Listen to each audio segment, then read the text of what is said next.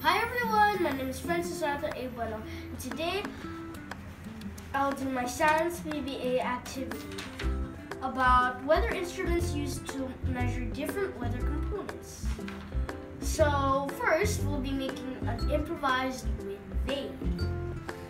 So the materials we need are a straw, some paper, a compass,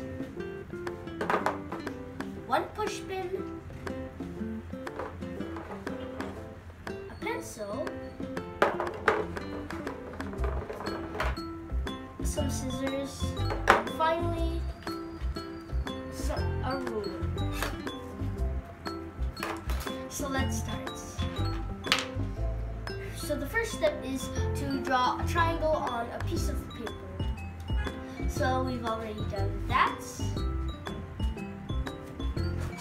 And the second step is to draw a circle using a compass.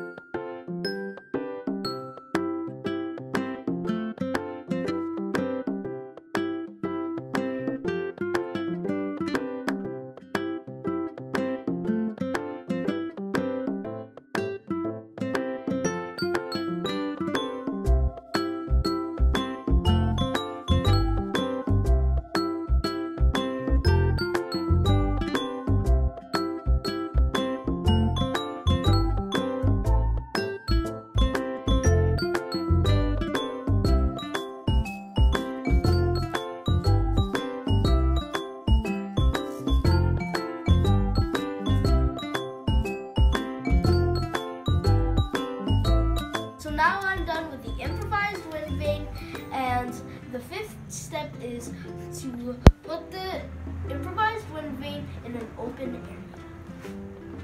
So let's go.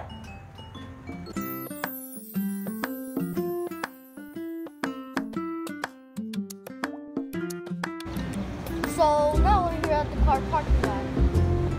So we're going to figure out which direction the wind is going. West. Oh no, it's going north. No, it's going south.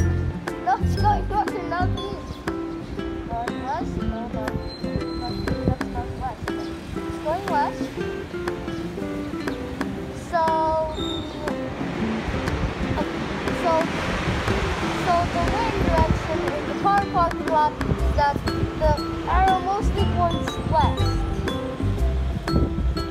So the direction of the wind in here that is west. So what's a wind vane? So a wind vane is a weather instrument used to find out wind direction. What happened back at the parking lot was that when we were finding out the wind direction, it first went west. And after a minute or so, it directly changed direction and went east. Then the wind slowed down after that for a few seconds and came back. So now we know that wind is most likely to change directions after a few minutes. So the wind direction mostly went west. Hi, I'm back to do our second activity of the weather instruments used to measure different weather components. So the weather instruments we'll be making today is the improvised rain gauge. So the materials we need are a plastic bottle, a pair of scissors, a 15cm ruler, transparent tape, and some clay. So let's start. The first step is to cut this portion of the bottle. So in case you're not really good at cutting, you could use a marker or just follow the line here. So the purpose of the funnel is to put inside this portion of the bottle so that the water could go directly into the bottle. The second step is to add Play-Doh at the bottom to fill the gaps here, so that we can make sure that we won't have trouble measuring the rain. So the third step is to add the tape so that you can stick the ruler outside the bottle.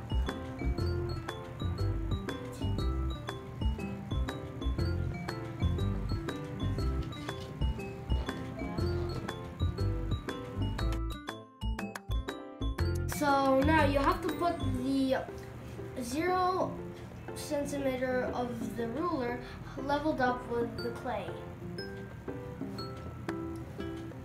The fourth step is that you have to put the funnel on top of the bottle.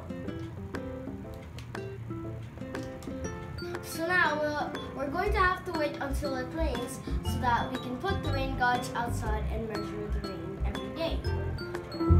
Bye for now!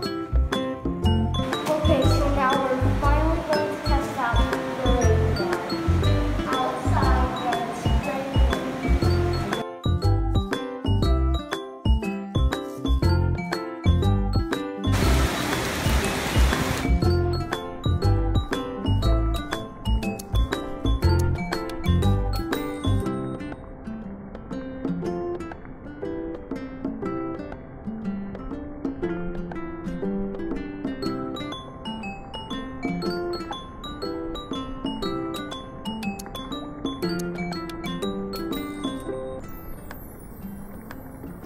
So now we're done putting the rain gauge outside, and the rain measures up to